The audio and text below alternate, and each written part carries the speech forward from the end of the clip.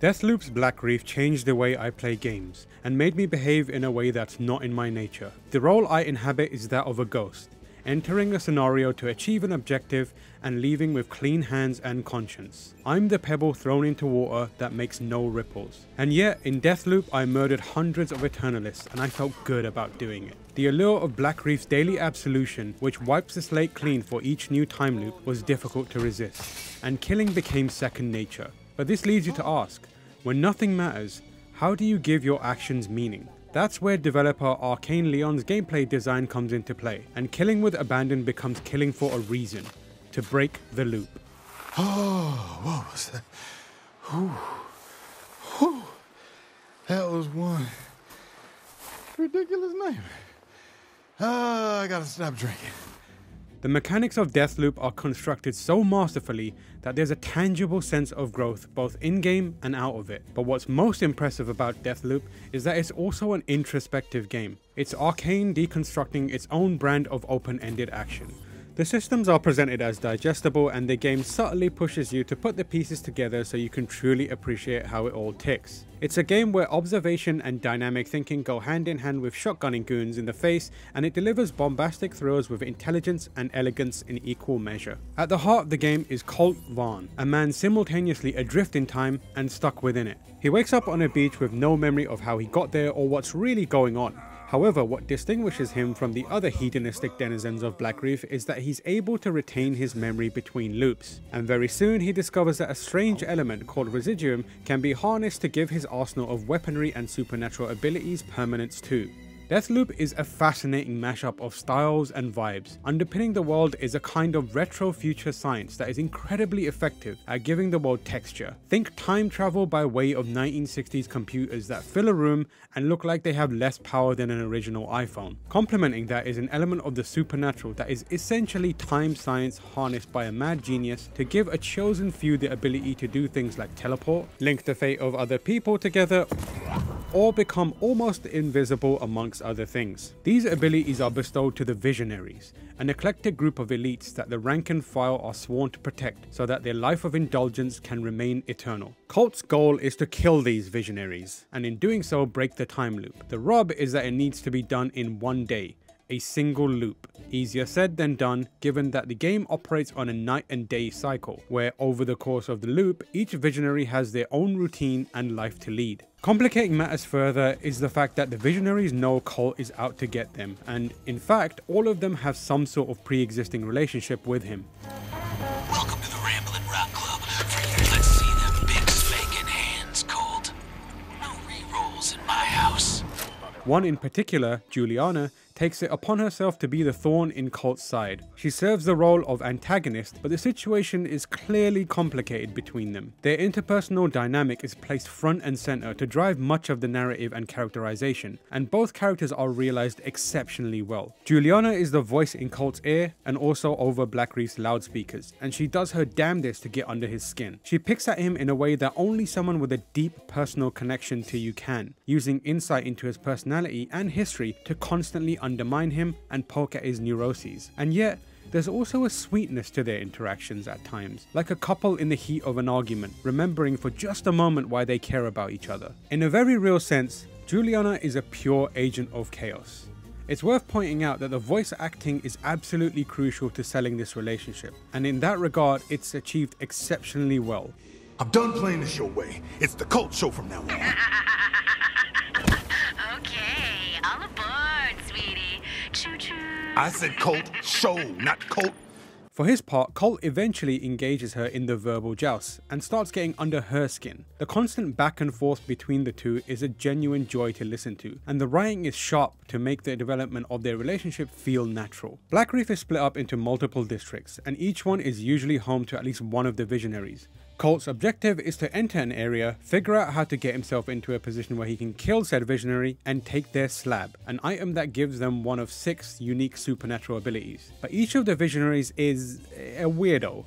Charlie, for example, has set up a low-budget escape room, Harriet is hosting a group of wellness sessions that is as sinister as it sounds, while Wenji rarely ever leaves her lab. Deathloop's day and night cycle also means that these visionaries are only available at certain times of the day. Although you can manually progress time to your needs, there's only ever a specific window of opportunity to kill a visionary. That means you need to play through time loops repeatedly, puzzling out a plan to execute it when a time is right. The game makes this more manageable by giving the player visionary leads to follow. You may need the code to a door in one area, for example, but a ledger with that information is being stored in an office elsewhere, so you also kinda get a tour of Blackreef. Through this, you're slowly trained to develop a meticulous understanding of each area in the game, and as your cult grows in strength and capabilities, so too does your proficiency in navigating them. After killing a visionary, you gain a power, which can be used in the following time loops, provided you invest Residium into them. Residium can be extracted from charged objects in the environment or from the dead body of a visionary. Spending this resource allows you to hold on to tools between loops. Slab powers are the most essential as they give you a significant ability, and killing a visionary repeatedly to take their slab will evolve the power. The shift power, for example, lets you teleport much like Dishonored's blink, but repeatedly killing the visionary wielding it and collecting it will allow you to upgrade the power to let you swap places with an enemy.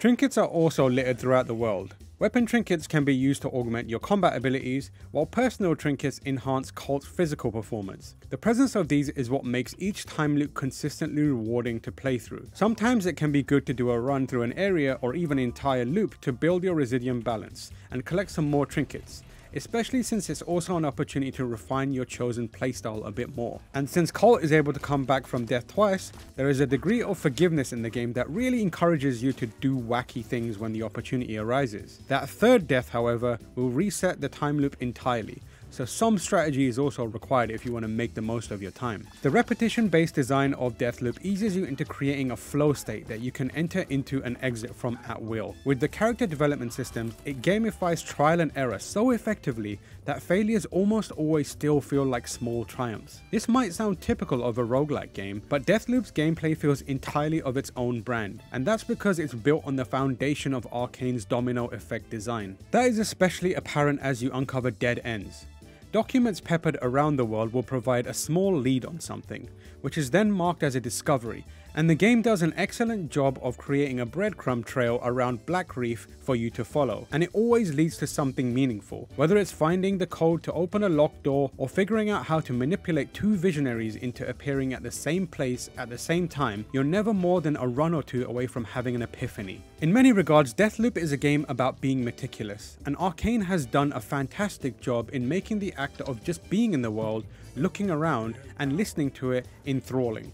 It should come as no surprise that Blackreef is absolutely stunning to behold, given the strong sense of art direction that the studio's previous games have had. Each of the 4 areas of the game has a distinct style, which changes depending on the time of day thanks to lighting and even weather effects. Of particular note are the 60s-esque interiors that are somehow both beautiful and utterly garish in a way that only retro furniture can be. Wooden walls, shocking red pleather couches that look like they would make your arse numb after a minute of sitting on them, and oddly contorted lighting fixtures will stop you in your tracks so you can ogle at how odd they are. But they also fit into the aesthetic so perfectly that you can't help but be impressed by the interior design chops being displayed. Needless to say, Arkane's sense of art direction remains impeccable, and for my money, unmatched. And complementing it is the raucous soundtrack that is as eclectic and as unexpected as the visual stylings. Continuing the mashup of styles and themes, Deathloop transitions effortlessly between disparate styles to suit the needs of the moment from a cinematic standpoint, but also has you tapping your feet along to the chaos happening on screen. Deathloop's gunplay is weighty and satisfying, and a great deal of the thrill that comes from trading lead is elevated by the brilliant, funky soundtrack. The final piece to Deathloop's gameplay puzzle is multiplayer, which manifests itself in 2 distinct ways. The first is technically not multiplayer, as it sees an AI-controlled Juliana invade Cult's game to try and assassinate him.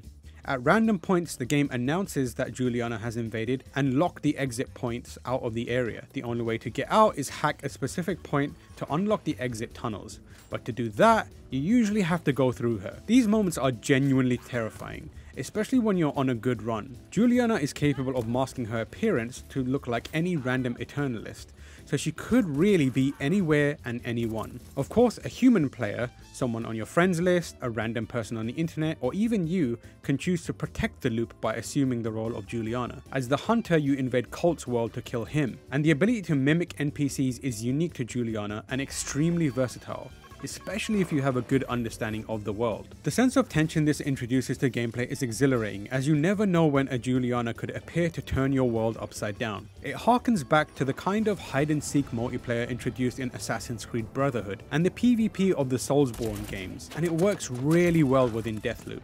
Of course, you can opt not to allow people to invade you too if you'd prefer a purely single-player experience.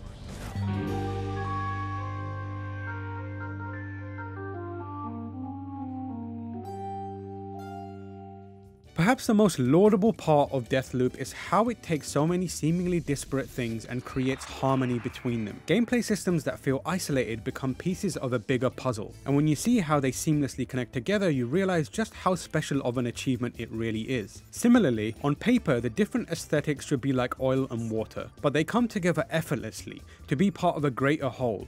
And for me, that's what Deathloop is really about. By standing back and looking at the bigger picture, the uncharacteristic choices and the unexpected behaviors feel necessary, essential even. Maybe it's just what I need to believe to give all that killing meaning, but when I began the final loop and carved a perfect, bloody path through Black Reef's visionaries in a single day, I made no ripples.